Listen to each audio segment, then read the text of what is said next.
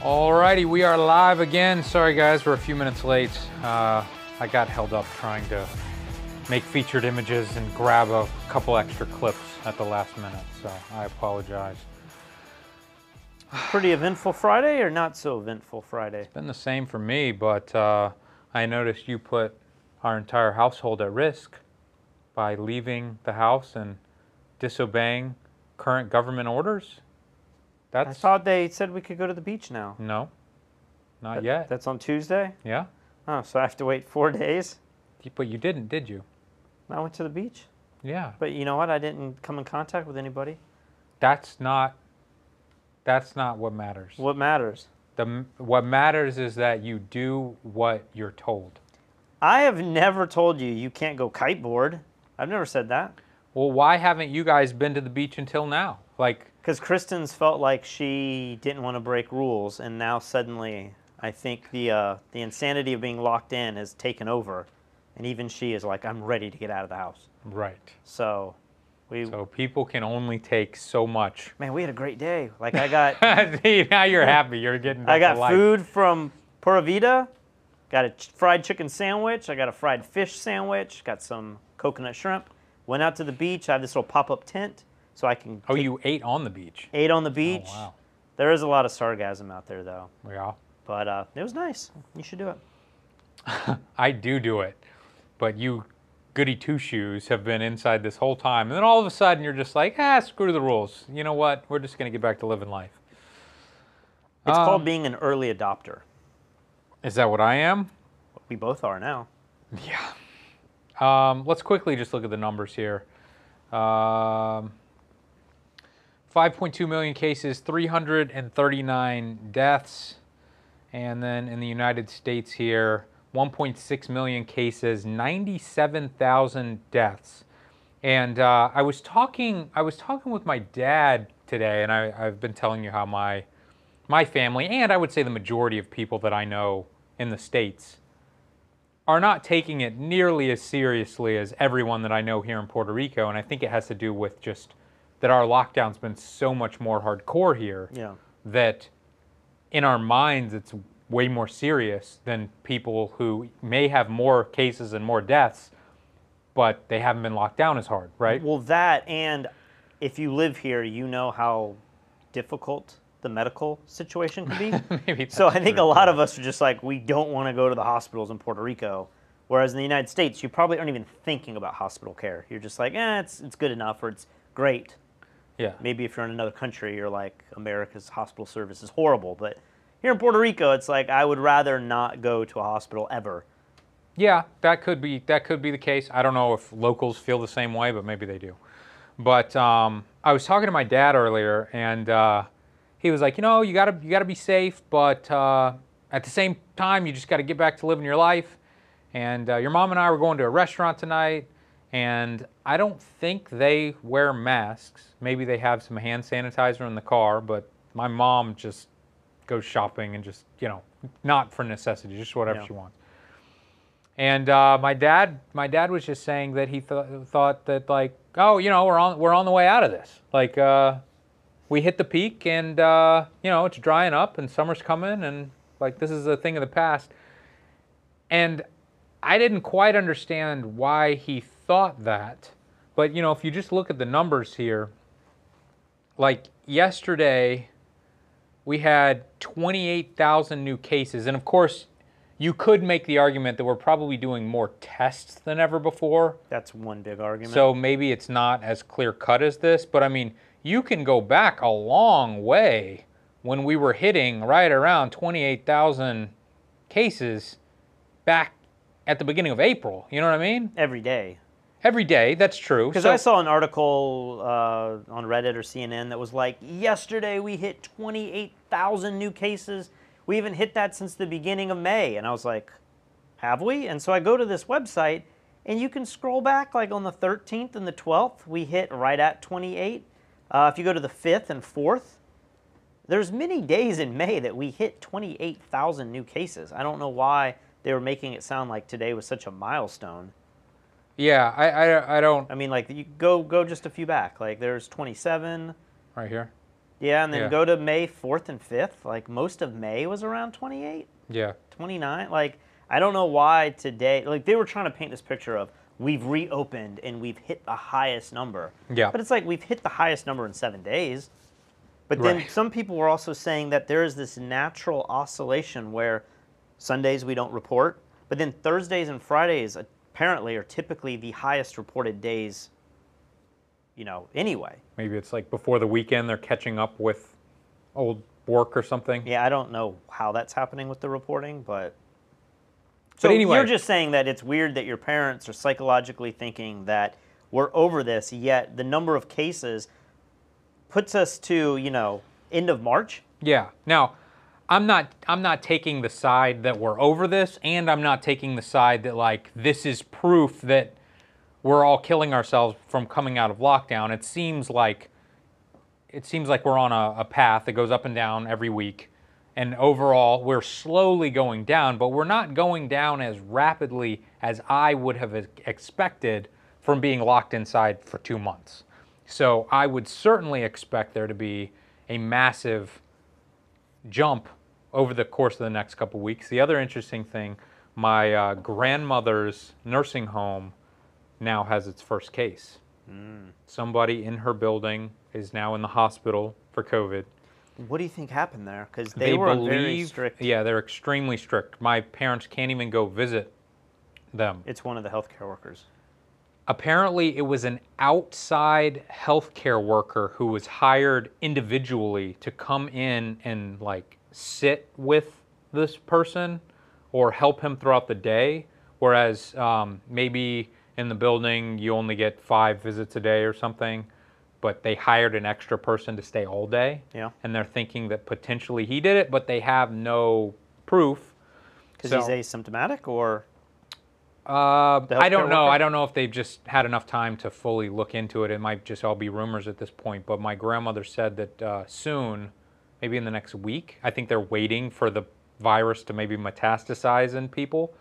They're going to come through and test every single worker and every single person in the entire place. So it'll be interesting to see what happens with Henry that. McCant says Montgomery, Alabama is one open ICU bed. I assume that means has one bed left. Did I hear that Alabama was one of the states that's slowly losing control of their hospitals? Yes. I haven't actually heard this from I my have a parents. clip of this. But Since we're talking about it, I could just pull it up. this looks like yesterday's podcast. Oh, that's why I don't see the right files here. Well, I also have some video clips on nursing homes in Florida, so maybe we'll get to that soon. Well, let's watch this Alabama clip here. In Alabama's coronavirus war room, disturbing news that ICU beds at hospitals in the state capital are full. Right now, if you're from Montgomery and you need an ICU bed, you're in trouble. Tonight, cases in Alabama continue to climb, now more than 13,000. Baptist Health System in Montgomery has 54 patients on ventilators. Doctors at the hospital at the University of Alabama Birmingham now on alert to take the overflow.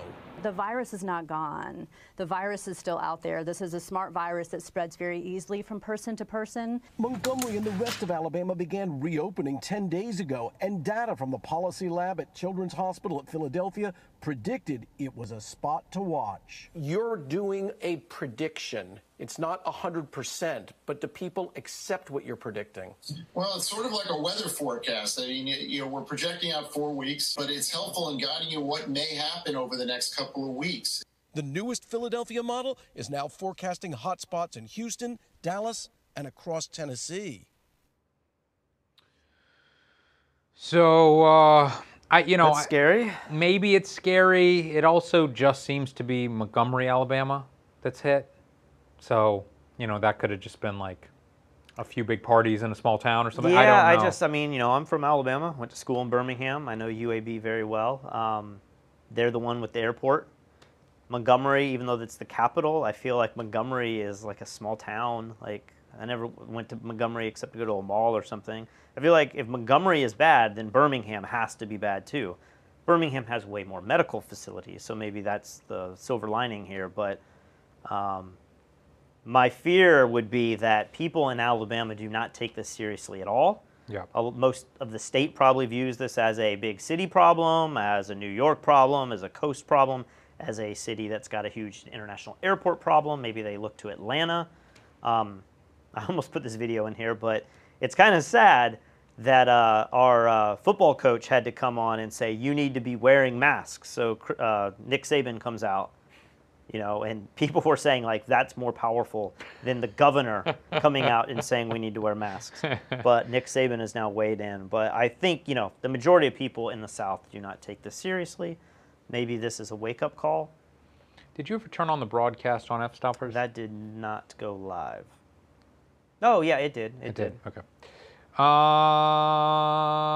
So let's play the main video today. This is what I thought was the main story. Is what we touched on yesterday, which was that the CDC now says you don't have to worry about surfaces anymore. So this doctor gets quizzed about it, and at the beginning, he seems to say, you know, he's being a little reasonable, and then it just is like, you don't really have to worry about surfaces anymore. And corrected, let me double down on it for all the families watching who just today used Clorox wipes on whatever groceries that entered their house, have wiped down surfaces. Are you saying, and this is the tougher part, that some of that has become unnecessarily rigorous?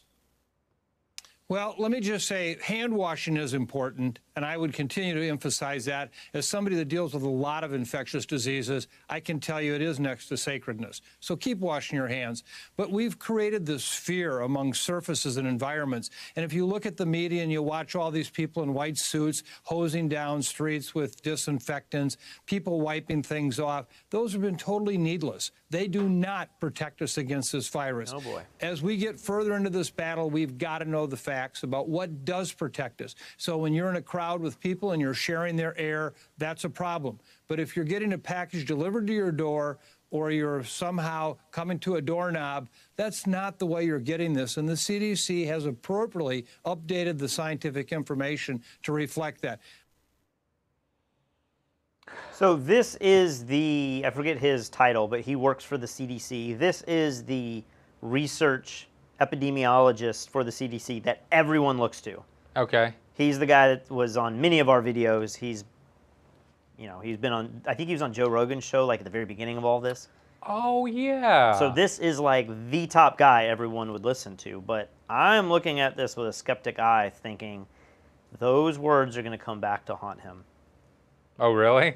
It just feels that way. Like when you tell me that masks don't make a difference, suddenly we're wearing masks. When you see China spraying the streets and fogging the streets, you're telling me like all their research where they've dealt with these kind of viruses and these epidemics, you know, for the last 20 years at least, that they have it wrong?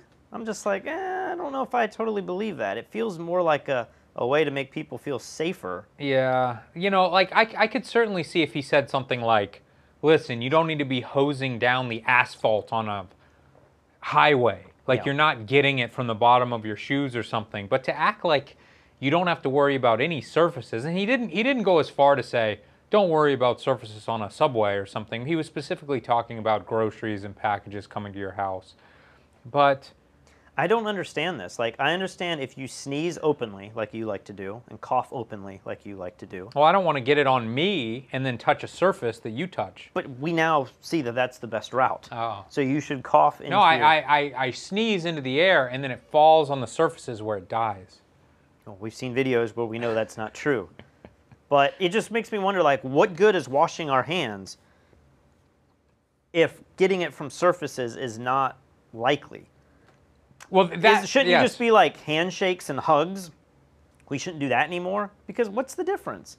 Yeah, I completely agree. Are we getting it by walking around in the air and it's hitting my hands? Right. And then it gets on me? Exactly. Like, if somebody coughs into their hand and then they grab the Subway bar and then you grab the Subway bar and you touch your face, it seems like that is the exact same as you shaking someone's hand and then touching your face. Yeah. So like you said, if they said once it touches a surface, it's no longer infectious, and therefore washing your hands also doesn't do anything, it would make more sense to me. Like, okay, it can't live on surfaces or our hands. We've seen studies in a lab where they're not saying that. I know. You're telling me that on a cardboard package it lasts 24 hours and on steel it lasts 48 hours, 72 hours, whatever the number was, in a lab, but in the real world, let's just say it dies in seconds. Yeah, let's just say it's half that. Then what in the world is going on? It infuriates me because I feel like I trust this guy and I respect him because other peers respect him, but I just feel like what he's saying feels so far off, and what the CDC has been saying feels so far off. So earlier in that clip, you guys can find it online, I'm sure, he was quizzed about it at the beginning, like, whoa, isn't it weird that the CDC would come out and say this? And he said no, and he said kind of what I said yesterday. He was like, I applaud them for not caring about the way that they look and instead just reporting the facts as they discover them. And if you look back at what I've been saying for the last 2 months, I have said we shouldn't be so focused on surfaces. All we should be worried about is masks and washing hands. But I just don't understand the washing hands because that seems to be a contact surface type of transmission. Yeah, I agree. And then he didn't just mention doorknobs, right? There was another clip, if it wasn't just him, where the guy was like, you don't need to be worried about doorknobs, just wash your hands. And I'm like, but you wash your hands after touching the doorknob. Like, that's what the point of washing your hand is. Like you said, people aren't sneezing and then you're like running around swatting the air, getting your hands dirty with sneeze. So it doesn't make any sense. What's the same reason that like so many operatories and medical facilities have the kick to turn on the water? You know, because you still don't want to wash your hands and then have to touch anything. You kick to, I mean, it's wildly convenient too. I almost want one of those in my house. If you could just kick the bottom and like anything would turn on. But I don't know. I feel like this is going to be a bad idea, and down the road we're going to see a reversal on that. Speaking of reversals, though, or listening to the CDC, maybe these next clips. Have you heard anything about what is going on with New York City or New York State in terms of the people dying in the nursing homes? No. Cuomo is kind of under fire because they're saying that over 5,000 people have died because there was a system in place, a policy in place that said basically if you have COVID in a nursing home, you should be able to go back to your nursing home, or we should not remove people. Oh, I have heard about this. And so this came to light today, and so we have a couple videos on this. Tragedy at New York's nursing homes. Critics are demanding accountability, and they say so far Governor Cuomo's response is coming up short. CBS 2's Tony Aiello has this. This March 25th directive is cited by many for contributing to the more than 5,000 COVID-19 deaths at New York nursing homes. We saw that the ramifications could be potentially dangerous.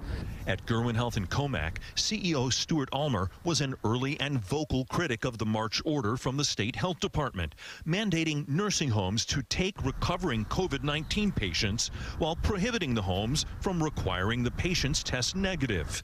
The goal was to relieve hospitals as the pandemic wave began to build. As soon as we saw the mandate, certainly we were very concerned, as are all family members, with the concern that they might expose their loved ones to COVID-19.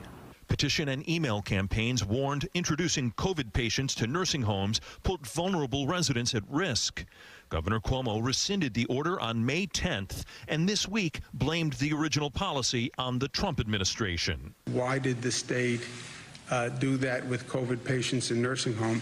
It's because the state followed President Trump's CDC guidance. So they should ask President Trump.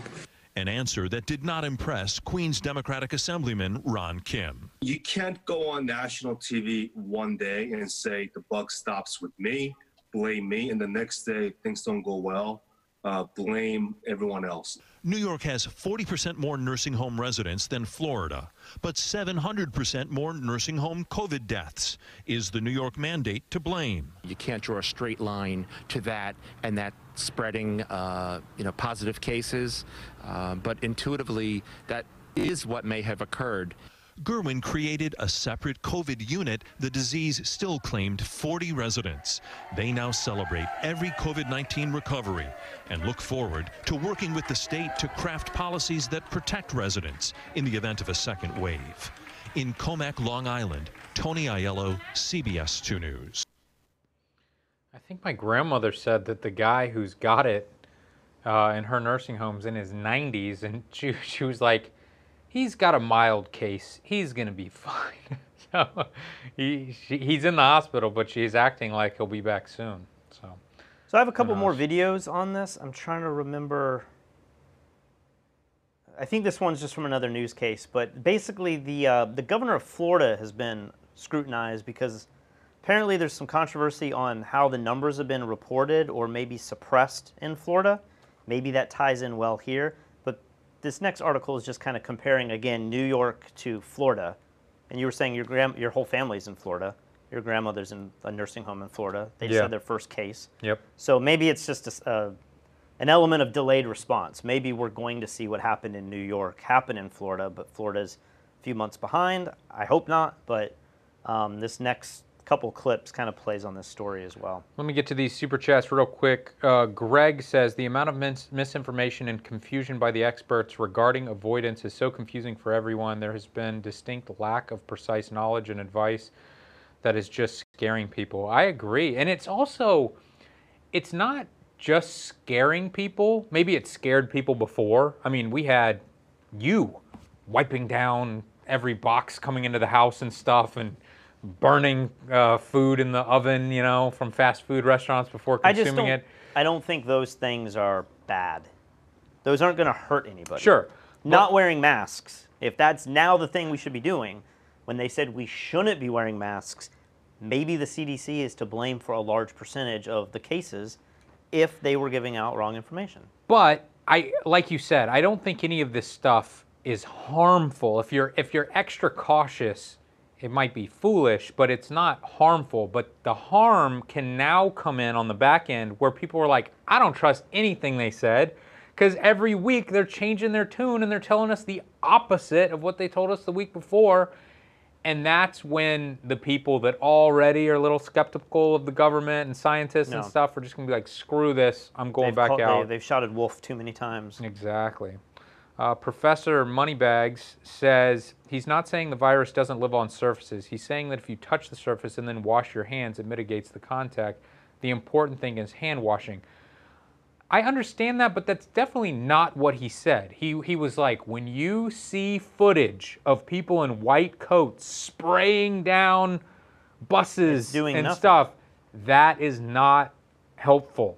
We just need to be washing hands. So that doesn't make sense. Well, how do you wash your hands when you're in the subway of New York City? It's not like there's sinks there. Right. So either doing the UVC lighting method that we just showed a couple nights ago and disinfecting the whole subway every couple hours or anytime you can, either that's helpful or it's not.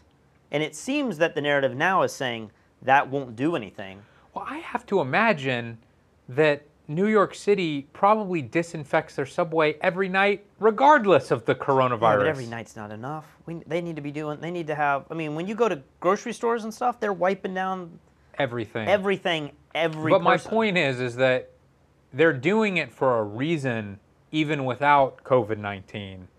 So to say that it's pointless now, it was just weird the way that guy acted like it was completely worthless. I think there was a couple other super chats we missed. Nerd45 says Dr. Michael Osterholm is with the University of not CDC. Is it Michigan? Not sure. Minnesota, maybe? I thought he was advising the CDC. I mean, he definitely is associated with that university. He definitely acted like, the thing that he said previous to my clip, he acted like he was not affiliated with them, but I certainly Maybe don't I misread some. I mean, there's a very good chance I misread something, but I thought once I saw him at that university and also speaking on behalf of the CDC. But are you ready for this next clip? Let's do it. The missing Ling. She just wanted to say, "Hey, thanks for the super chat." This one? Yeah. I think the reason that they got it so wrong is because, yet again, you have so many people in the media who are driven by partisanship rather than common sense and sort of having an open mind about things. I mean, it's not complicated. The difference between the way Ron DeSantis handled the situation and Andrew Cuomo handled the situation. In New York, Governor Cuomo prohibited nursing homes from saying no, turning away patients who were infected with the virus from coming into the nursing homes. Well, any common sense analysis would have told you that's a very, very bad idea when you're talking about a virus that targets elderly people. And it was a host of decisions like that, just simple, common sense decisions that Ron DeSantis made in Florida, that Andrew Cuomo in New York did not make, largely, I would argue, driven by a political bias. And of course, the media, because they're so infected by the political bias, completely ran off, and they're still heaping hosannas on Governor Cuomo today. What do you say? They're keeping what? Heaping hosannas? Is that like a religious term? Let's listen to that again. Political bias completely ran off, and they're still heaping hosannas on Governor Cuomo today. Never heard of we that need in an my explanation life. of that phrase. Might as well just go into the next clip, because I think it still has to do with this whole debate. Yeah, but you know what? Florida has 1.2 million more senior citizens than New York. New York has more than double the fatalities from nursing home, including residents and staff, than Florida. Florida has 2,100. New York has 5,500. You know what he did? You know what Ron DeSantis did? He studied what happened in 1918, in 1957, 1968, and he said they didn't do national shutdowns. We're going to be smart. We're going to do targeted risk mitigation, like social distancing masks. And also he said, shut down the nursing homes. Don't allow COVID-19 back in. He saw what happened in South Korea and Italy, and he saw that 80%, massive amounts of the fatalities were elderly. And that's true now. CDC is saying 80% of U.S. fatalities are from nursing homes. He also zoomed in lots of PPE. Did she just say 80% of even U.S.? Elderly and nursing homes. Yeah. Is that true? I think it's true with the elderly, but most elderly aren't in nursing homes. So is those two numbers? That's what I remember hearing a long time ago in Europe. It was like over 80% of the deaths were from nursing homes. We know that was true apparently in Sweden. They said Sweden's deaths were so high because it got to the nursing homes early. Yeah. And it was people in nursing homes that died. Yeah. That's the end of that clip. Yeah. So, I find it hard to believe that these ridiculous governors are reading and studying the 1819 pandemic and all the other pandemics and looking at Asia and being like, you know what, we need to shut down the nursing homes. I think they are getting guidance from somewhere, but it brings back the idea of, does Cuomo have like an excuse to say like, this is the policy that we implemented? And this was set by, he said, Trump's CDC. What does that even mean? Like, are people now saying that these back and forth we're going with the CDC that we just talked about is caused by the president making them say these things? Like, can we trust the CDC or not, is all it seems like we should be saying. And if you take the CDC's guidance 3 months ago and you say, we're going to allow people to go back into nursing homes, and you don't change it until May 10th, 12 days ago, that seems like that's on you if that's your policy. But then I also say, how much policy is being determined by the governors? Is there any responsibility for the owners of these retirement homes, nursing homes, to say like, you know what, this is the policy we're going to set? Yeah, but it sounded like in New York it became illegal not to accept infected COVID patients. So then it does go up. Yeah, I mean that's pretty wild. Professor Longmoney says it's Uncle Pennybags. So I think Uncle Pennybags, I actually saw this today. I read that phrase today, of all things. Oh, really? I think that's the name of the Monopoly guy, isn't it? Oh, I have no idea. I didn't know he had, I mean, I assumed he had a name, but I think Uncle Pennybags, and maybe I saw it written as 2 words, Uncle Pennybags. But he says, but here's $10 because Lee always pronounces my last name correctly Robertson. Okay. Okay, I thought he was going to say that I pronounce it incorrectly, but I apparently pronounce it I bet a lot of correctly. people put a T in there. Robertson. Yeah. And you say Robertson? Robertson. I don't know. I don't know what I say, but being that my first name is Robert, I should be able to get that correct. I think the number one story that I wanted to lead this off with is actually in the description of the video today, but I couldn't find any video articles about it. And the number one story is this Lancet study that says hydrochloroquine is actually more dangerous by administering it to COVID patients. And if you guys click on the link in the description, you could bring up this study. And what's interesting about this study is they do 4 different tests. One test is with hydrochloroquine. Another one is with chloroquine. The third one is hydrochloroquine with, what is the other drug here? Zinc? No, they don't do it with zinc, but they do it with macrolide, which is the, I'm drawing a blank with. Come on, Patrick. It's the antibiotic. Sure. Azithromycin. Probably butchered Yeah, that. that's totally what it is. But what it's basically saying is, if you scroll down a little bit, there's almost 100,000 patients, and they divide these up into,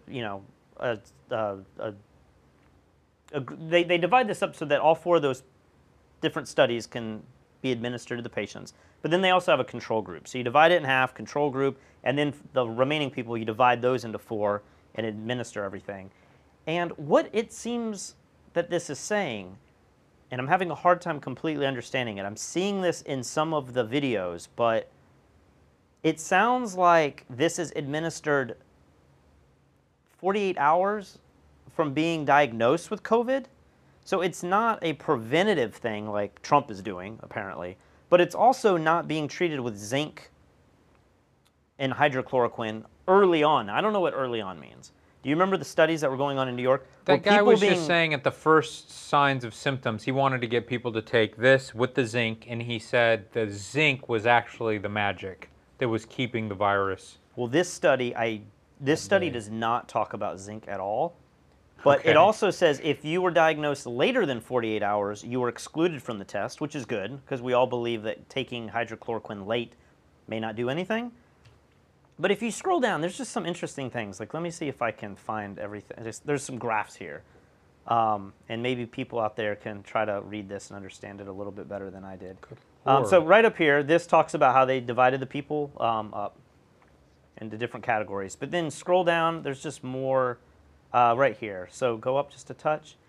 So one column is the survivors, the people that lived, and then the other column is the people that died. And then they show you everything. So the average age of people who died is 60, and the ones that survived is 53. I don't know if that's enough of a deviation. I thought someone said the other day, and somebody please fact check me on this, but they said something like the average age of the people who have died in Europe from COVID-19 is older than the average mortality rate. So it was like you're already living past what the average person lives past. Okay. And then it's killing you. Well, there were some things here. So the average age of people that did not survive is 60. Yeah. And then those that survived is 53. That doesn't seem like that big of a difference. No, it doesn't. But look at some of these other things. Look at the obesity. 2 down. Yeah. The survivors were, 26% of them were obese versus 60% that died were obese. Mm-hmm. Okay, and then scroll down. One other thing that's kind of interesting here is it shows you the female and males. Like you can see many more males are dying in the death category, so that's separating out. We also talked about race a little bit. It's interesting to look at race here. 62% of whites are dying versus 17% of blacks. So definitely, I mean, there's more whites as well. But well, okay, so this isn't that 62% of white people who get it are dying. This is out of the entire sample size, 62% of the dead are white. Yeah. All right, that's not that helpful. Scroll down. I thought this was interesting here. Go up just enough so they can read it, if they can read it. You guys, click on the link. But comorbidities at baseline. So this is what they're judging the people coming in before anything happens to them, right? If you look at this, 11% of the people that live already had coronary artery disease. 22% of the people that died had this. So that's twice as many people died that already had that disease. If you just start comparing some of these numbers, like congestive heart failure, that almost looks the same. 2 to 5%, I mean, maybe that's enough to be significant. Diabetes, the people that died double the amount that died had diabetes coming in versus those that survived. Now, remind me of what this study is. Is this the hydroxychloroquine study? This is all 4 different studies. But they're taking all 4 of the people that took the drug. This test right here is just comparing those that survive versus those that die. What's the sample size? 90,000 people. Oh, so big. Pretty big. All I'm trying to say with this is go through some of this and just look at some of these numbers, because some of them, like former smokers, they're identical. So it doesn't seem like that is that big of a difference. Immunocompromised, look at that one. Well, it's twice the percentage. Maybe that's the way you look at this. 2 versus 4 is twice. So maybe that's a big indicator there. But I'm just looking at diabetes. I'm like, man, most of the people that survived, there's such a lower chance of having diabetes than those that died. I mean, that's a lot of the people that died, 21% of them had diabetes coming into this. You can continue. And what is this one? I'm not even going to try to read this. Hyperlipidemia? What is that? Because that is 34% of the people had that who died. But 31% that lived had that also. So maybe that's like a very common thing within our society. I don't know what that is. Hypers means over, and then lipids of fat, and then edemia is like low. You're super fat. Does that have to do with your cholesterol levels maybe? I don't know. We'd have to look that up. But you can continue to scroll down. So this is just for the people coming in. Keep going down. There's more tables. Let me scroll up just a little bit. Here's the table that shows the different treatments. So you have your control group, which you have, I mean, that says 81,000 people are in the control group that were given nothing. And then the chloroquine, I don't even know, I thought we were just talking about hydrochloroquine, but I don't know enough about those drugs to say one way or another. But there's 1,800, there's 3,000 with hydrochloroquine, there's 3,000 with chloroquine with the... Patrick, it's hydroxychloroquine, actually. Well, it's chloroquine, the second column. Oh, you said hydrochloroquine. Well, the one on the right's hydrochloroquine. Hydroxychloroquine, and then chloroquine. I don't know. This stuff, you can go through here and you can see what percentage of people survived. It definitely feels like when you add the antibiotic to it, more people, I believe, died of that. I need an expert who's not Patrick to explain this to me. I think some of the devil's in the details here. There's no doubt that hydroxychloroquine is not being that effective in this case, but can you say for certain it's the drug and not some of the other underlying conditions? That's all I'm trying to say. Yeah. And could it be way more effective, like the other doctor said, when you pair it up with zinc, which none of these studies did? None of these patients got the zinc as well, and you treat them early. These people are treated fairly early, but what does that mean? From when they were diagnosed, these are also hospitalization. So if you went to the hospital, you're already now not in the mild cases. You remember we talked about that? A mild case of this means you might be on your deathbed at home, but you did not have to go to the hospital. These were all people that were hospitalized. At least that's the way this seems to be written. Now, granted, that's a huge article. I only skimmed it for an hour or so. So there's a lot to take out of it, but I feel like this is the biggest story of the day for sure. And people on one side might be saying, like, this is proof that this drug does nothing. But do we still know for certain? There's doctors out there that believe it's doing something early on paired with other drugs. Trump certainly knows. We've got a few super chats here. Professor Longmoney says, yes, Rich Uncle Pennybags is the Monopoly mascot. Most people incorrectly say Roberson. Oh, I've never heard anyone say Roberson. Call me Robert. Bruce says Team Patrick 5 points, Team Lee 4 points. It's a very small sample size. It is a very small sample size. It can't be trusted. Greg says, one thing that hasn't been discussed is China's bullying tactics towards smaller nations that have demanded an investigation into the source. They are now using import bans to punish. I haven't heard anything like that. I haven't heard anything about this either. I mean, what are smaller nations that have demanded an investigation into the source? I assume these are a lot of Asian countries that probably depend on China and their supply chains, but I haven't heard anything about it. I would have assumed that, you know, there'd be NATO or something and they would just say, we're going to go in and we're going to look into it. Because isn't the United States looking into it? I mean, Trump is always like, we have people that are looking into it. I can't talk about it right now, but we know what really happened. I just read high cholesterol. I think that's what the hyperlipid edemia, whatever that word was, HDL, and you ever get those studies done? Yeah, I'm always good. Yeah, you're always good. Have you seen that? Oh, you can tell just, yeah, I see it now. Yeah.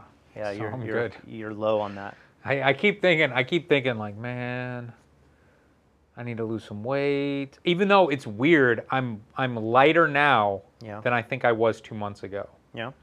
But I still feel like the chub is here.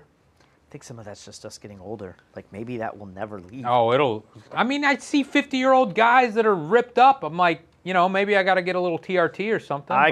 I always look at them, and maybe I'm very wrong here, but I always think they were always ripped. They were just one of the genetically good guys, you know? I've never been fat, but like as I get older, maybe since I'm on this drug, I feel like I'm just a little more bloated and pudgier than ever. But I mean, there's a year or two ago, I was pretty fit.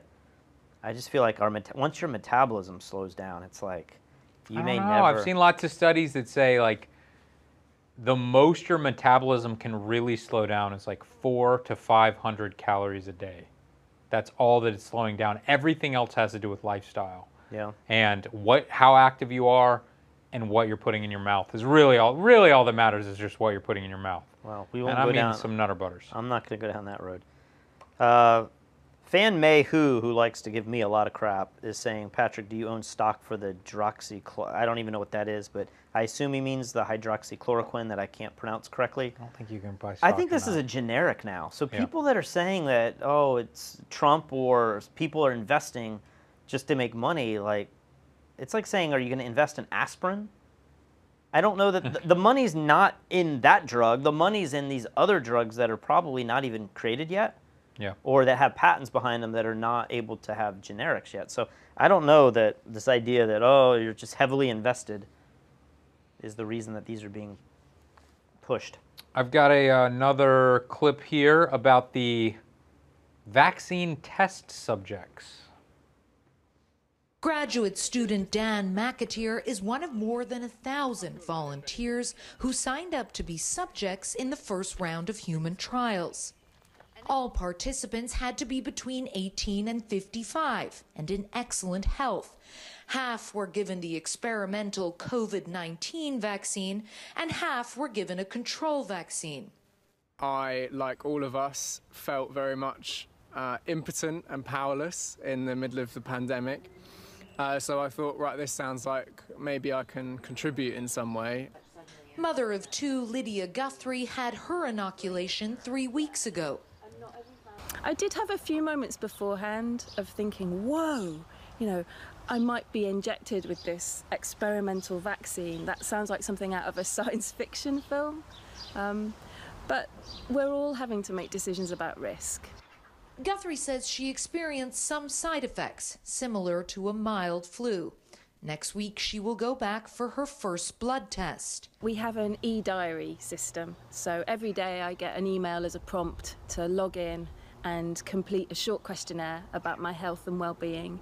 I also complete a questionnaire about my daily activities. So this is one of your videos, right? Yeah. I started this video and I was like, I don't trust CNN. So I did the other video. Oh, you have another one that's similar? Well, number 8 is the exact same one, but I I don't know. What did we even learn from that video? It just seemed so lifestyle and let's talk to the people and like. I don't know. I find it very interesting. There are people potentially risking their lives for you, and just like, you know, a soldier going off to war or something, I feel like we should at least show them appreciation for the risk they're taking for the greater good. I can agree with that.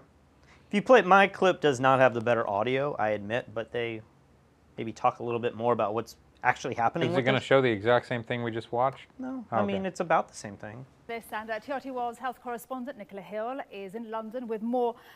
Nicola, help us understand. So if the vaccine didn't stop monkeys from getting infected, why are they continuing the trial? Well, it certainly showed that there was still the virus in the nasal passageways of the monkeys. But this study showed that there was less virus in the lungs and in the airways. And those monkeys that had been given the vaccine didn't then get the pneumonia, which is something that causes the severe COVID-19 and even death. So because of that, the Oxford group want to expand their human trials that they're doing at the moment. So far, they've vaccinated about 800 people. And Professor Andrew Pollard, who's leading the group, said today that he has got data on these phase 1 human trials, which was looking at safety and an immune response.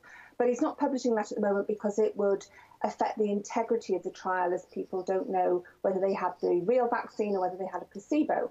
But he must be confident enough to extend it, and he's now wanting more than 10,000 extra people. First of all, he wants 3 different groups. He wants 5 to 12-year-olds, 56 to 69-year-olds, and over 70s. And this is when he wants to look at the safety and the immune response similar to the phase 1 trials he's done already.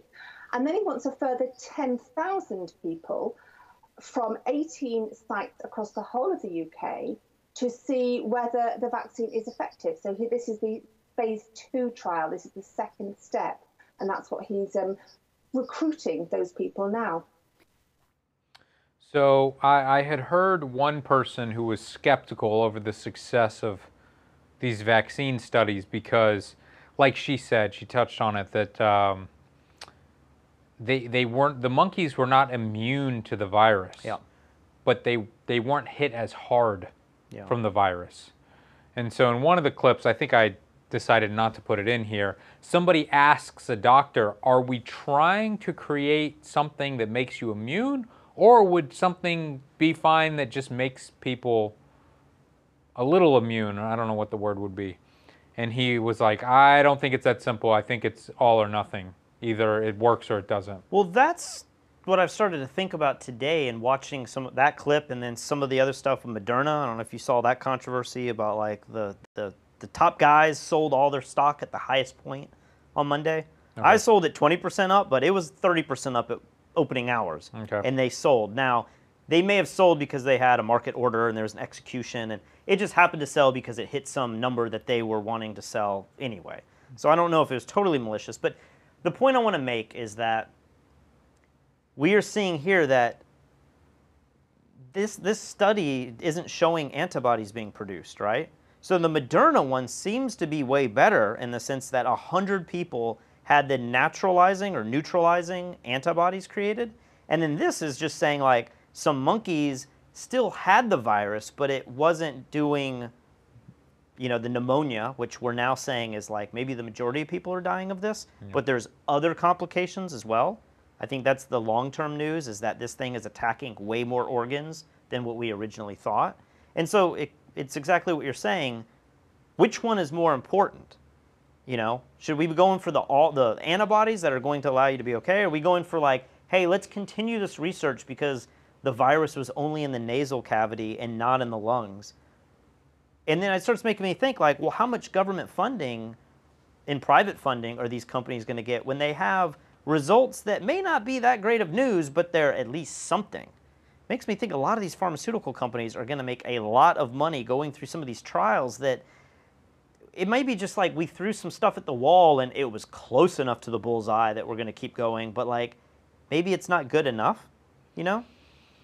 Yeah, I mean, hopefully we live in a current climate where you might create some drug that's 98% there, but that's not good enough because this other company got to 100% first I mean, that'd be the best That case would scenario. be the best scenario, but I'm just wondering, there's a lot of skepticism behind Moderna, and they're saying like they've never produced anything like this, and what they're trying to produce has never been done in mankind, you know? Like, it's just it's a very small target that we're trying to hit with a lot of darts, and you start saying like, are there going to be huge scams, and are there going to be huge run-ups on these stocks? Are there going to be these pump and dump things? Like, is other stuff behind the scenes going on with these pharmaceutical companies, especially the ones that are public, that people like me are able to buy? Luckily, I fell on the right side of that coin. Have you bought back in? I did buy back in, and it's up like, I have to check. I think it was up like 5% today or something. But Not bad. Did you buy them for more, or the same amount? No, I put like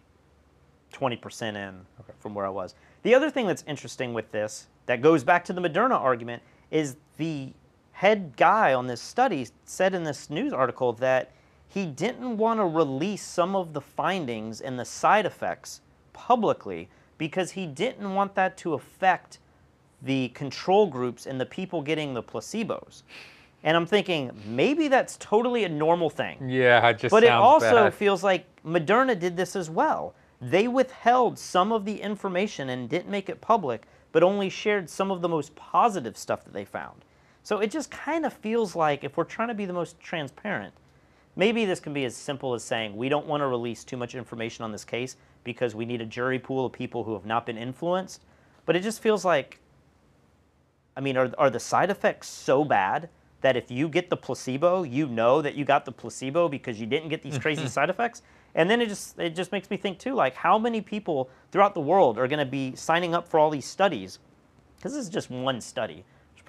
There's definitely dozens of forerunners, but there might be hundreds of different studies. And if tens of thousands of people are taking all these experimental drugs and we find out that there was really bad stuff that's going on, you know, what's the difference between doing horrible tests on humans like we did in the last 100 years versus what we're doing now? The only difference seems to be there's a fear of something that's going on at this very moment.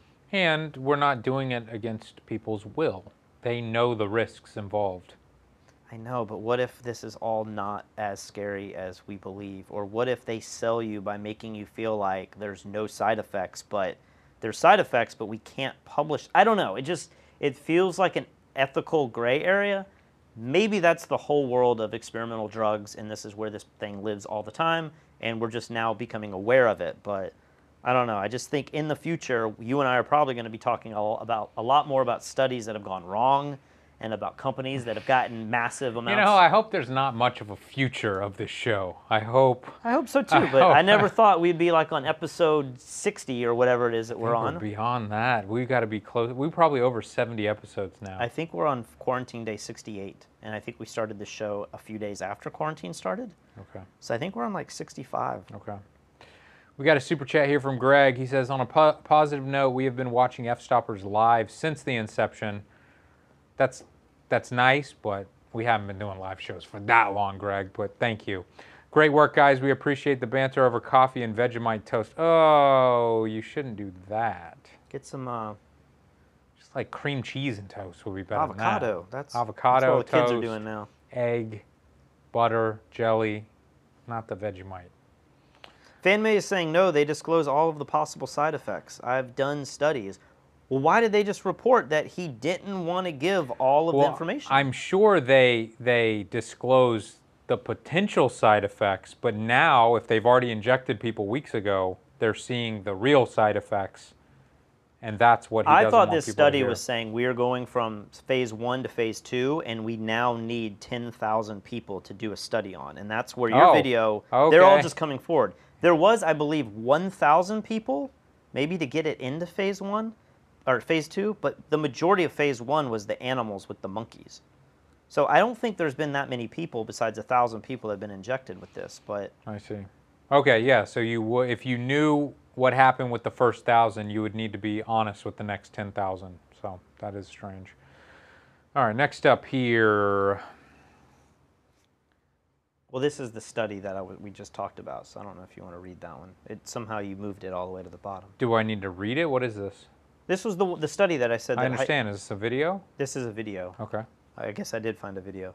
I just didn't see it up at the top. A large new study links hydroxychloroquine and chloroquine to a higher risk of death in coronavirus patients. Researchers looked at seriously ill infected patients in more than 600 hospitals worldwide, and those treated with either medication were more likely to die or develop a heart condition. Now, keep in mind, this is the drug that the president has called a game changer. If things don't go as planned, it's not going to kill anybody. It will be wonderful. Yeah, I don't know if people at home can see this. Well, it looks so different on this camera. And maybe it's this TV that we've got here, but I mean, it appeared that CNN raised the saturation in the orange channel. Do you think they're doing that? You remember the whole O.J. Simpson thing where like Newsweek and Time ran the exact same mugshot? Yeah. And one of them made him look black, and then the other one just looked like a normal picture? Yeah, you know, like I don't want to get, you know, clutch my pearls on either side of the coin. You know, Biden made this statement today about like, you ain't black? Yeah, and even that, I'm not like, oh my God, I can't believe, like, I understand what he was trying to say. And with that O.J. Simpson picture, I'm like, are they trying to make him look more black, or are they putting an effect on an image as like a design choice? Very similar to what they did to Trump's face with our buddy Noam's picture. You know, they put some crazy effect on his face to make it look like it was edited. I mean, maybe this camera angle that we haven't paused on, maybe they've desaturated. Yeah, I mean, like, or this camera is set to a wrong white balance. From this clip, yeah, he looks a little more human, but back here, well, these are different days too. I know, it's not just a different camera. Crazy, man. It's just totally neon orange with white around his eyes. He looks like a villain. It's like if like Conan O'Brien was to have like an arch nemesis, he would make him look like this. It'd be like Raccoon Man or something. Can I say that? Is that kill anybody? Raccoon Man. It will be wonderful. It'll be so beautiful. It'll be a gift from heaven if it works. If some other person put it forward, they'd say, oh, let's go with it. You know, what do you have to lose? Try it, if you'd like. I've seen things that I sort of like, so what do I know? I'm not a doctor. I'm not a doctor, but I have common sense. I think it gives you an additional level of safety, but you can ask many doctors are in favor of it. It's had a great reputation, and if it was somebody else other than me, people would say, gee, isn't that smart? A lot of people swear by it. It's gotten a bad reputation only because I'm promoting it, so I'm obviously a very bad promoter. I've taken it, I think, just about 2 weeks. I think it's another day, and I'm still here. What do you have to lose, he asked. Well, potentially your life. Elizabeth Cohen is CNN's senior medical correspondent. Dr. Jorge Rodriguez is an internal medicine and viral specialist. Elizabeth, let's dive into the specifics about what this large study found. Tell me about these increases in risk for both death and heart problems. All right, Brianna, let's just jump into these numbers. This is a study that was led by folks at Harvard and was published in The Lancet just today. They looked at 6 patients in 671 hospitals. So these were hospitalized, coronavirus patients on 6 continents. So what about with that study, you were saying like 90,000 people. Well, this was one thing that was confusing as I was reading it. 90,000 people are in this study, but 80,000 are the control group, and 15,000 are in the 4 categories that they've now divided up. Because if you looked at the number in those categories, it was like 3,000, 3,000, 3,000, 3, you know, it wasn't. Okay. But it's not 671 in anything. 671 is the number of hospitals. Oh. So 15,000 people were hospitalized patients. Again, and I think they opened this clip up saying very critical patients. Yeah. Which I think we've been arguing this whole time. I mean, we don't know. We're not doctors. I have no dog in the race, dog in the hunt, horse in the race. I don't care one way or another, you know. But I'm just trying to find the truth. And a lot of these other doctors have said, we've taken this drug with zinc and early on have seen incredible results. But there's this weird political narrative, and I'm so curious to know what is going on in other people out there, your countries. Are you guys having this ridiculous debate the way that we are in America? Because this feels totally political. Yeah. They're even not totally being honest here. They're saying this will kill you, but it's critical patients who are on the verge of death anyway. Right. And many people all over the world have been taking this drug preventatively for years. For other things. For other things, so. So 15,000 people received 4 different drugs, different combinations. And then, so you have to divide the 15,000 up. But the study is like 90,000, but most of those people are in the control group. Should I finish 30 seconds? Sure, because we have some doctors talk that are a little more knowledgeable than Nearly us. 15,000 of these patients receiving hydroxychloroquine or chloroquine, often in combination with other drugs. What they found is that those who were taking hydroxychloroquine or chloroquine were 33 to 45% more likely to die, even after they adjusted, because there were some differences between patients who weren't taking the drug, who were taking the drugs, and a control group who was not. Also, the patients taking the drugs were between 2.4 and 5 times more likely to develop heart arrhythmias.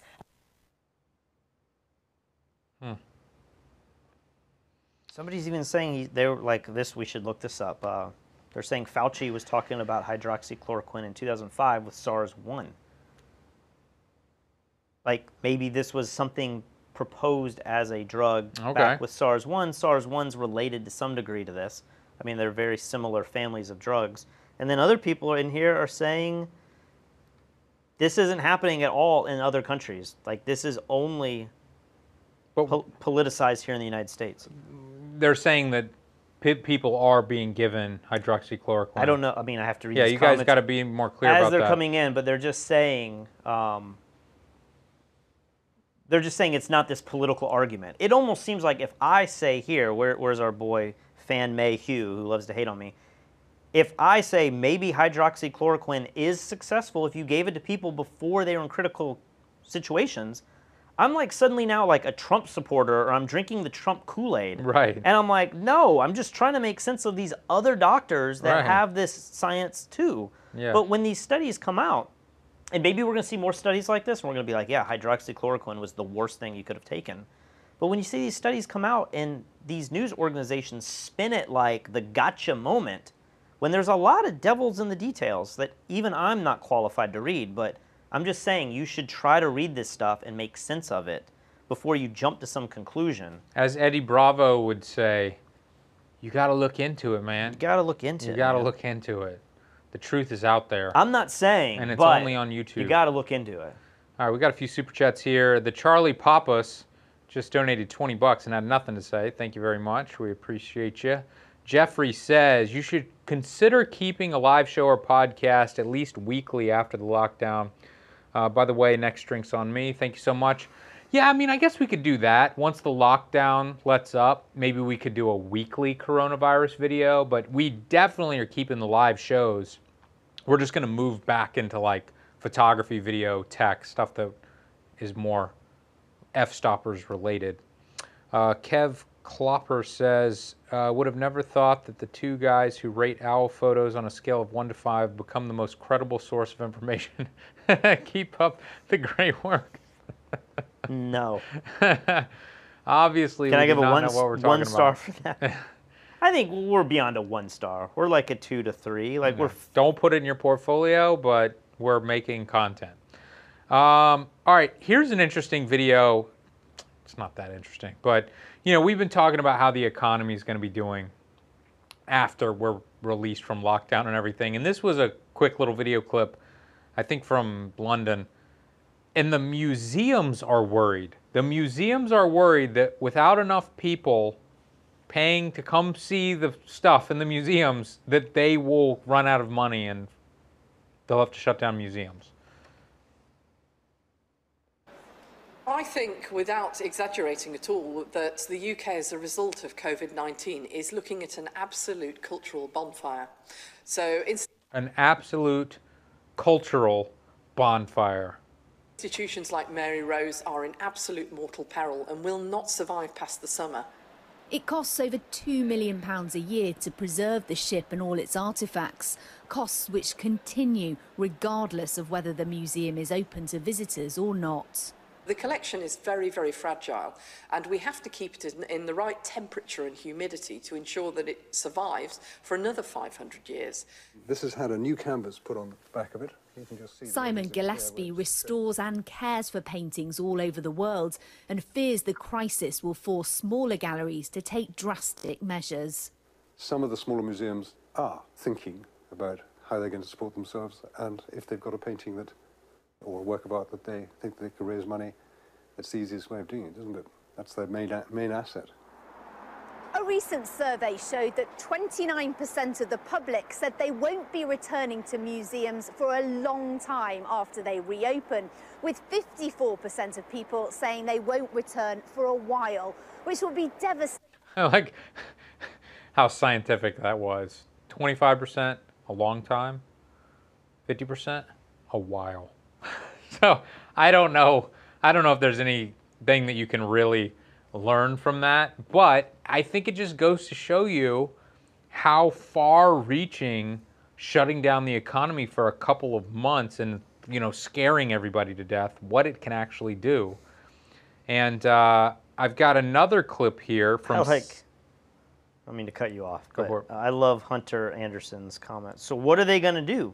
Throw the ship away?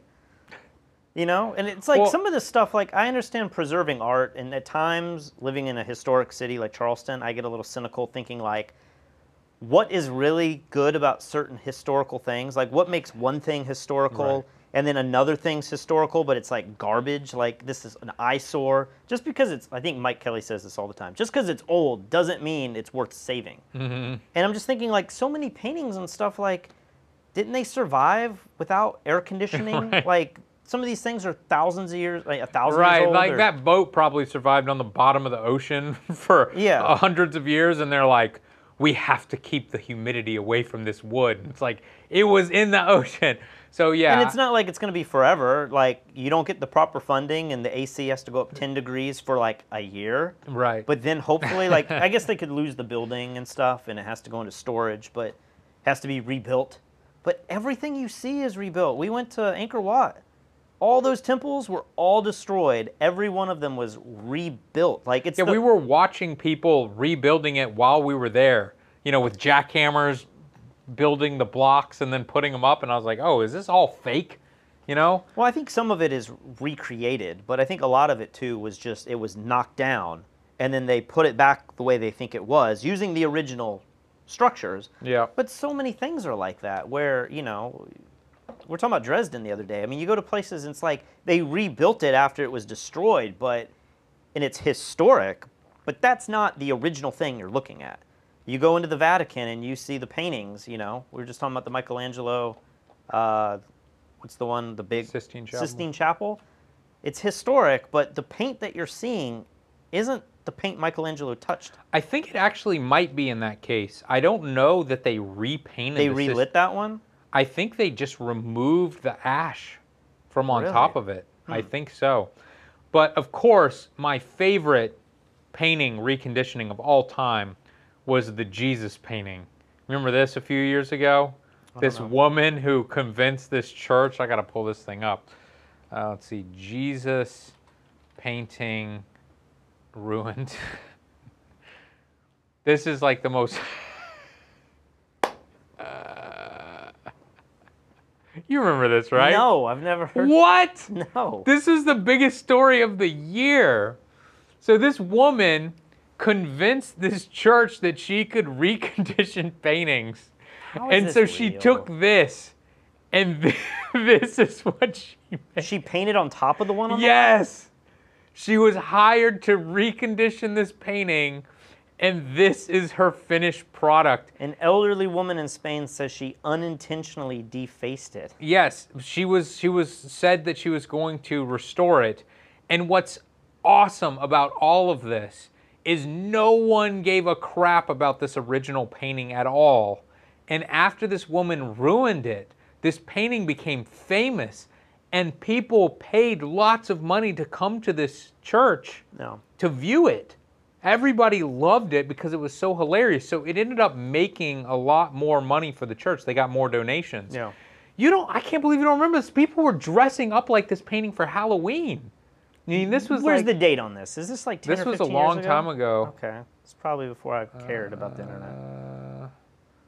2012, 8 years ago. But yeah, dude, this was like, I just remember crying tears when I saw this. This was like the funniest thing I'd ever seen. Well, Robbie Keane says, let the billionaires and millionaires support the museums. And part of me agrees with that. We went back to the article I was talking about how you could, the podcast, about how you could invest in fine art. Yep. There's so many amazing artists that you'll never hear of that fall off the face of the earth. Their artwork is destroyed. Like, shouldn't the best artwork that's valued the most, not the best, but the artwork that's valued the most by the people, that's the ones that will be bought up and preserved. And if a couple, if half the museums around the world go under because funding, we as a society didn't find that worthy enough. It wasn't essential in an emergency situation. It's like it feels bad deep down inside because you're like, man, we preserved it and it was upheld and it was viewed as something worth seeing. But at some point, like, have you ever gone through like your house and you're like, I got to throw away stuff that I did when I was in 5th grade? And I'm not even sure that you'd have to throw it away. You'd put it up for auction and someone else would care for it for a while, and then they'll die and it'll end up back in a museum one day. So, yeah, it's probably a fair way to look at things. Does it sound too, like, dark about art? Yeah, you're an asshole. So here's an interesting clip. In South Africa, during the lockdown, they have gone into full prohibition. No cigarettes, no alcohol. And remember, you remember Fox News was giving a lot of governors crap about this. Like, why are you allowing liquor stores to be open, but hairdressers not to be open or whatever? Well, take a look at what happens when you take away alcohol from people. We think, unfortunately, that if the lockdown in South Africa continues towards the end of May, it will have a material structural impact. We would probably lose 80 wineries. We think we will lose 300 producers and 14,000 jobs.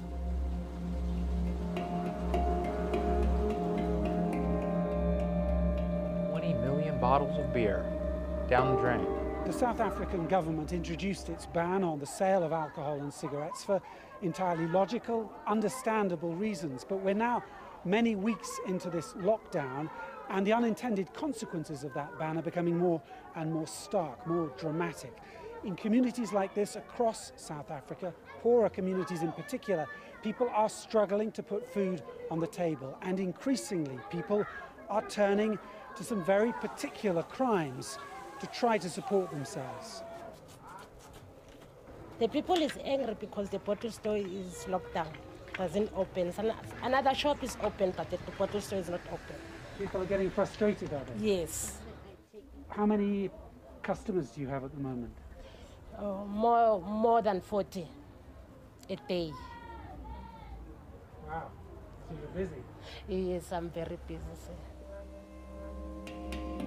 Basically, people are... they're all bootlegging. Yeah. Same thing that happened in the States.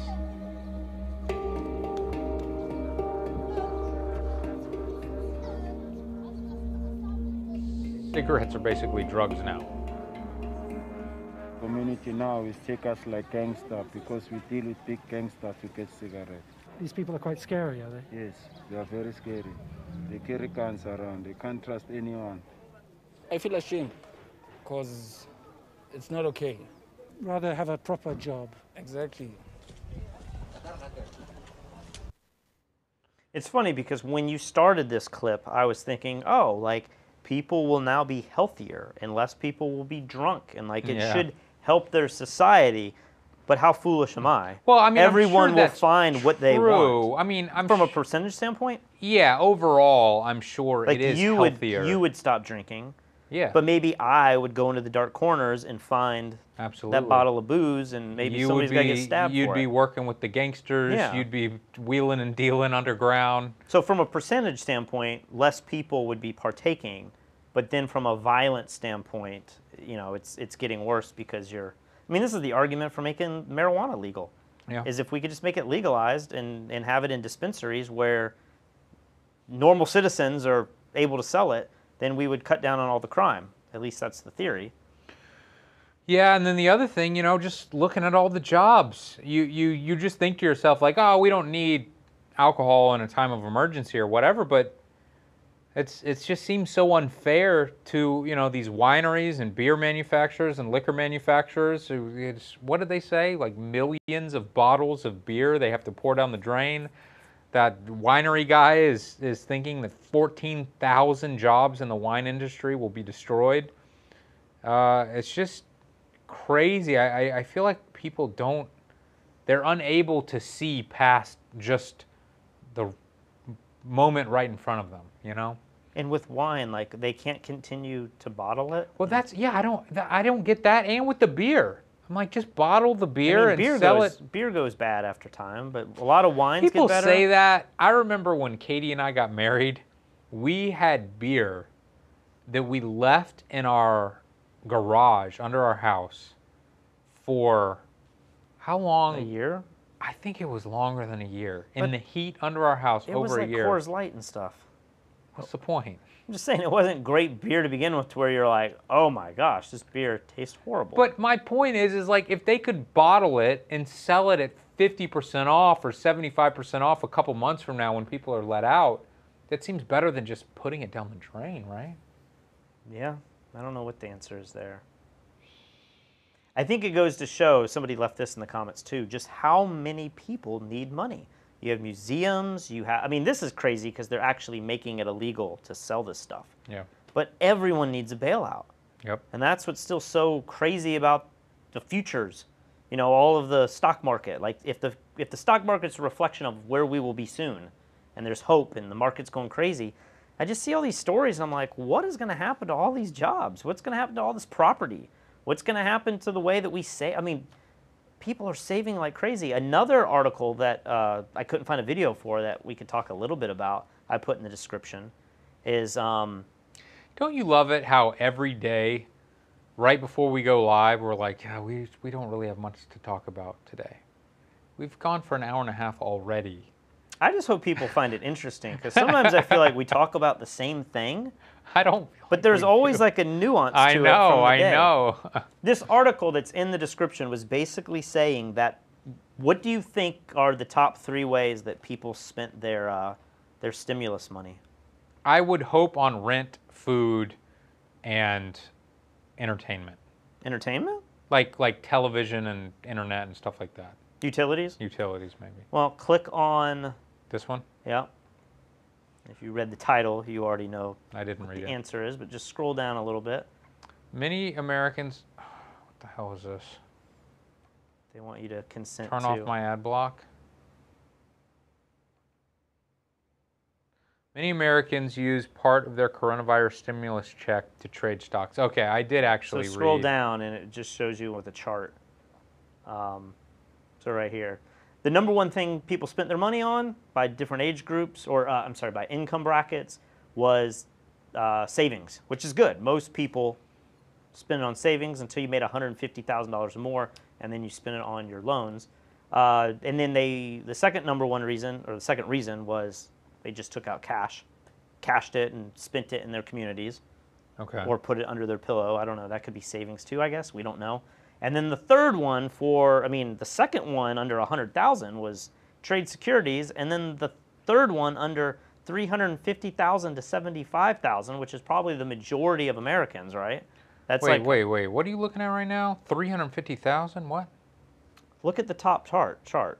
If you made 35,000. If you made 350, if you made 35, did I say that wrong? Yes.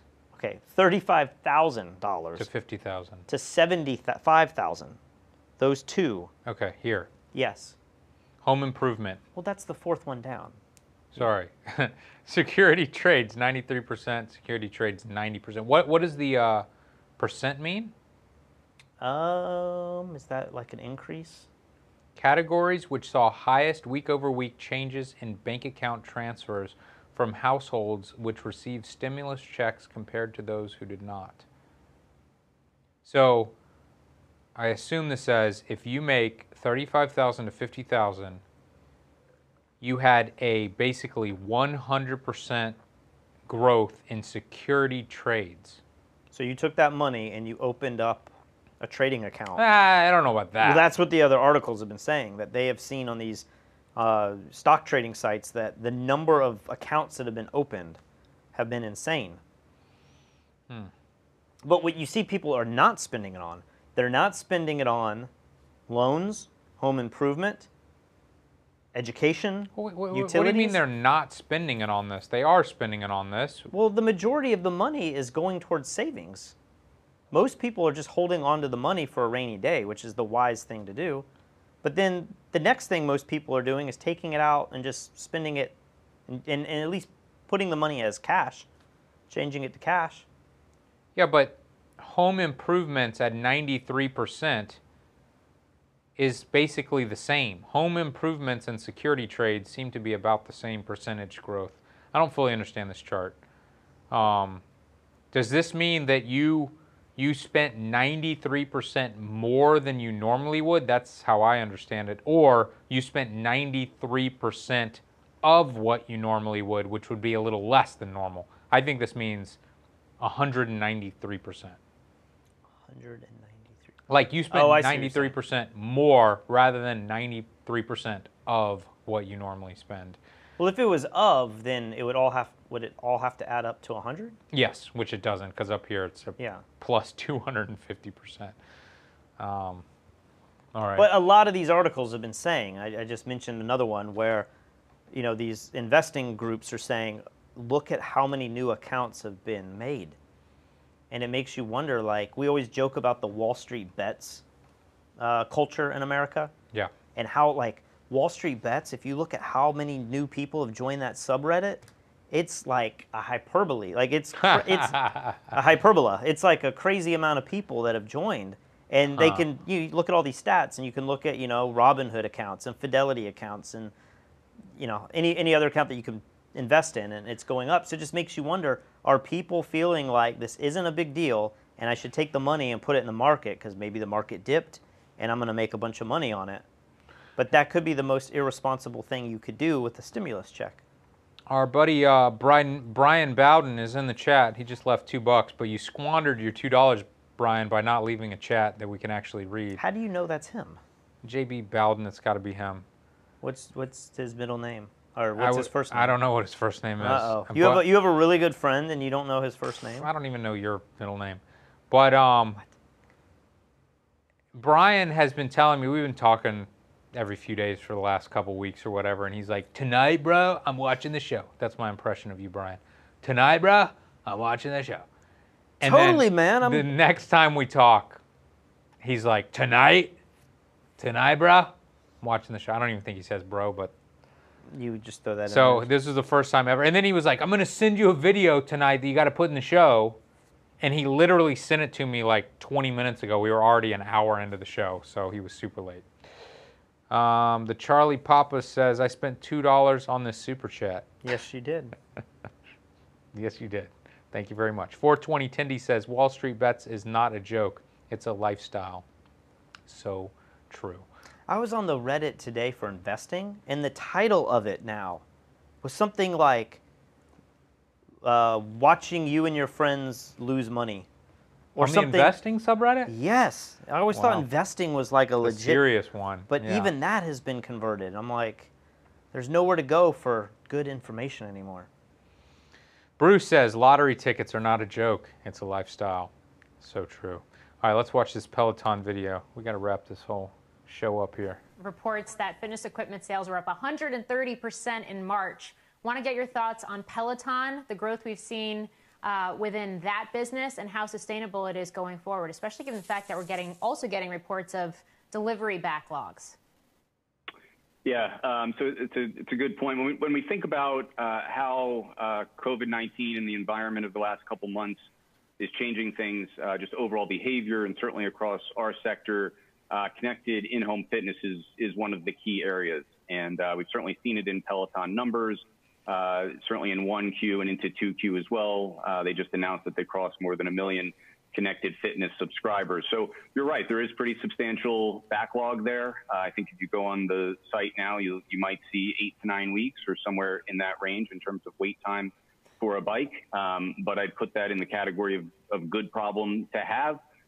in terms of so much demand. And since March, they've actually doubled their their supply, their ability to manufacture here. So they're making a lot of adjustments, speeding it up.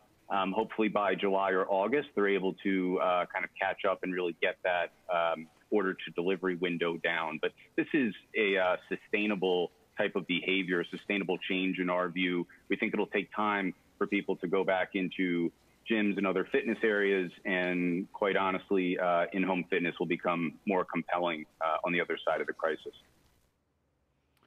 Now, I have to say, you gave your fiance a reject Peloton as a gift, right? Well, here in Puerto Rico, they will not ship many things to the island because it's just so expensive. And so I know what it's like to live in a family where people buy workout equipment and then it winds up like in your old bedroom that's now like a storage unit for garbage. That my parents have had the Nordic Track. You remember that one? It's like the ski one. And then you had the Bowflex, I think is what it's called. They've had all this stuff, the treadmills, all that junk. Yeah. And like they wind up not using it. Kristen loves to spin. And so for Christmas, I gave her a ring. But then I also gave her a bike from Amazon.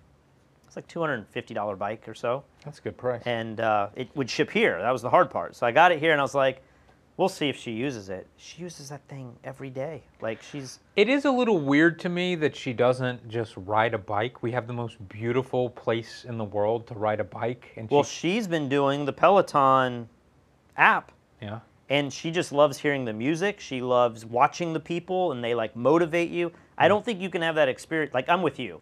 I would rather just bust my ass and ride around the neighborhood and that's my workout. But a lot of people, as we see, like to sit there and have an instructor.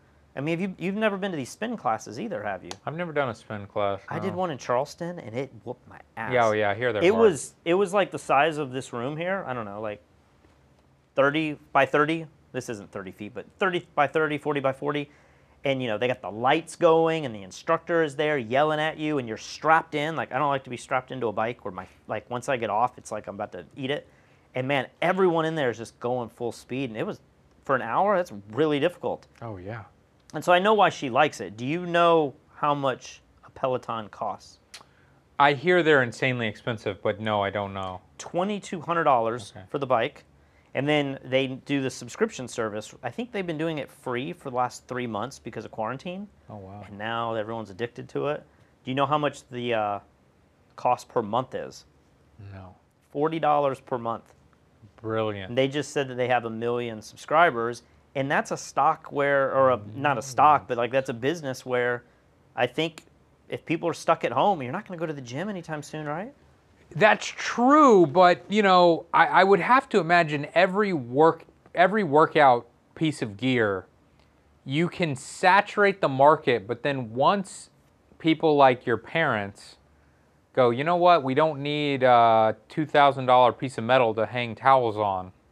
Let's put this up on Facebook Marketplace for $300. But that's the beauty with Peloton, is they're not making all the money on the bikes.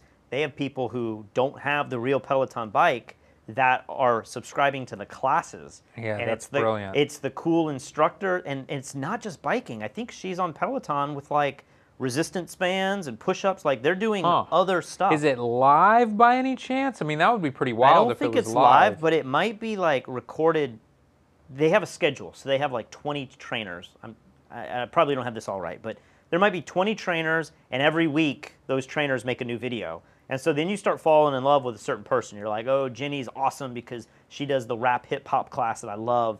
And so you subscribe to these people, and then you're like, I got to sign up for the $40 a month because there's 3 people that I love their workouts. Yeah. And you might have the reject bike, but I don't know. Like, people were saying how Peloton was not going to survive after Christmas because it was insanely expensive. And now look at it. I mean, Peloton, since... it says it was 65% up year to date. 72% up in 3 months. So it just makes me wonder, like, is Peloton the future? I mean, if you can get rich people to buy stuff, like, that's always the key to success. You know, you just have to... I don't think you have to be rich, though, to do a $40 subscription, if that's your one splurge, and have just a stationary bike. I mean, we went to Joey Wright's house, his apartment, and he had the same setup. Now, he didn't have a Peloton bike. He had a real bike that he can go bike, and then he sets it on like this resistance thing, Yeah. which was really cool. Yeah. It's like the best of both worlds. I know. You bike when you want. You bike all day. Yeah, as long as you're going to spend $2,000 on a bike, like make it a real bike. Yeah. And then it can do everything. Yeah, And then that's he a had good the point. full-blown TV. Like, he had a setup. He had like the TV and the AC blowing on. Like, he'd just go. Like, it's pretty awesome. Huh. And then the next one, we always try to wrap up the show with some stock stuff. I think Facebook, this is a few days old now, but I think Facebook is doing what I suspected. These big companies are starting to buy all these little companies at a discount. And their stock, I feel like, is just going to keep going up. Let's check it out. Right, which is why this Giphy deal is going to get an outsized amount of attention. But once again, it points to the large starting to pick off smaller players, maybe using them strategically within Instagram to, I don't know, take aim at Twitter. What does this mean, this move by Facebook today? Yeah, so I think this acquisition today, while it's not really big in terms of overall dollars, look, this is about competing for engagement time. Do you know what they paid for this? I think they paid $400 million, but I believe that they put up their business for sale like a few months ago, before COVID, for like $600 million. So they saved 30%. How does this work when their entire website is based on copyrighted material? What are the laws that allow you to make and share animated GIFs without? Is it like a new? How? How is it new? It's literally a short clip from a copyrighted work. But you put text on it, or you know, like Not the necessarily. guy who's always checking out the new girl. I mean, that's like the biggest meme of all time, or like last year. Yeah. And you just change it for everything, or Yeah. it's like the Hitler. That's a meme. The Hitler video. Maybe Yeah. that's different, but yeah, that's what most of this is it's memes and like little. These are animated GIFs, short clips from movies and whatever. Some of them might have added text, but You can't just make this, and this just shows how out of touch we yeah, are. you can make them. But I'm saying that 99% of them are from copyrighted material. I don't know what the current laws are that allow this to happen. I think these are just shared so wildly across the internet that there's no way to hold anybody accountable for it. But yes, I understand that, but you would think that Giphy as a website would not be able to be sold. Like a Universal or a NBC would come at them and be like, oh, you just got $400 million? You owe us $50 million because 20% of your website is filled with our content. You know, you would just There's expect... probably some kind of consent form or what do you call it? Terms and conditions where they're not responsible for the material. Like, Giphy's not selling the GIFs. Oh, you're going the Jiffy route. It's not Giphy. the Giphy route. Giphy. They're not selling the GIFs. Yeah. They're selling the software behind it. What's the software? It's like for making it's just the a server. experience, the platform more fun, more entertaining. Yes, you're right. I mean, there is kind of a battle that goes on for overall engagement time across users, across the social space. And I think with Facebook in particular, they've obviously had a very strong relationship with the company prior till now. I think about 50% of the traffic actually comes from the Facebook family of apps, and a lot of that in particular coming from Instagram already. So it seems to make a lot of sense strategically, and engagement on Facebook and the Facebook family continues to be very strong, and this should help it that much more. Doug, on a day where NPD Group... Is that it? I can't remember what the rest of it is, but people are saying fair use, but they're not doing commentary on it. Yeah, that's but they're also not really using it commercially. Maybe you could argue their site is. Yeah. It's like their value is in this database that's made up of all of this stuff. Yeah. But I was reading a little more into this, and the way this is really working is that Facebook has bought this platform, and when you build a GIF on their platform, there is so much spyware and like cookies and tracking code in the back of what they've coded that what Facebook is actually doing is Facebook has no way to know how much traffic and data is on TikTok, what is on Snapchat, what is on all these other social medias other platforms, because they don't have access to that. But buying this Trojan horse that is shared and published on all these other platforms, Facebook now has the intellectual code behind it, and they will be, it's like basically like saying we have put a tracking pixel on your website. Facebook has done that, like I said, through a Trojan horse. And so now the guy just said, half the traffic going to their site is from Facebook itself, which means the other 50% is from companies not Facebook. So Facebook now is going to have their fingers even in more of the web than they were before, which is just, it's like, it kind of goes back to search. It's like what they're trying to compete with now is what Google has been doing for 20 years, 30 years. Facebook is trying to be that next company, and they're succeeding at it. And I think you're going to see this with more large companies. They're going to keep implementing more things that, you know, spread their reach in different ways, and it all comes back down to advertising money. I don't know enough about Giphy and how it's used, but can you place ads in these things? Can you have stuff like a way to monetize that? Can you have little pop-ups that show up? I don't think so. I thought animated GIF was just this simple thing that was invented decades ago. I don't know. Logan asks, do Lee and Patrick consume weed? Why or why not? Do you have any interest in talking about illegal drugs right now, Patrick? I think we should probably not do that while we're broadcast on a public forum. Probably not. I don't smoke weed, though. I've heard about it.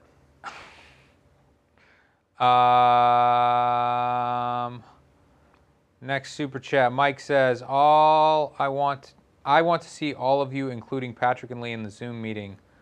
Motherfuckers.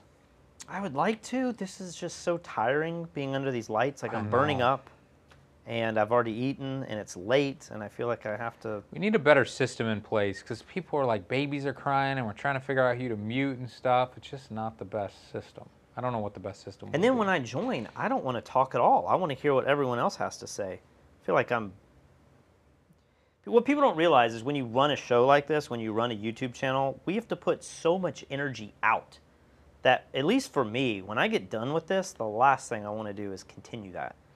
You say that, but then you'll stay up till 3 in the morning.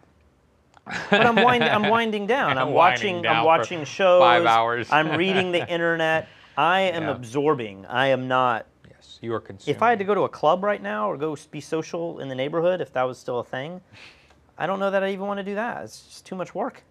Philip says, my wife says you should stop the show now. She's sick of me staying up late watching you. Also, she likes Patrick's hair. Shouldn't she like mine? Patrick does have some pretty impressive hair, I must admit. Up here, right here, it's not so impressive. Yeah, what is your chest curly look like? It's like growing back, but it's still kind of patchy. So then maybe we can do this all over again? Is that the game plan? If people pay enough, Patrick will rip out any hair on his body. All right, I think that wraps up the show. You got anything else left to say, Pat? Touche Films will be putting a link to the After Hours Zoom. I think I actually pasted the link in the description. Double check on that for everybody. But last night, the owner of Red was in that chat and was talking all about the industry. Apparently, he was talking about how Hollywood is starting to reopen up and some of the insides. Well, damn it. We should have been in last night's show. I was thinking, is there any chance that we need a whole new board? And I know you don't want to do that, but could 8K streaming be the future? Do we need a Red? Let's just move to 4K next. You don't want to just leapfrog that? No. No, I do not. 4K is next. Did we get through all the videos? Was there anything else? No, that was it. That was it. We had more to talk about than I thought. All right, guys. Thank you for watching. We will see you tomorrow.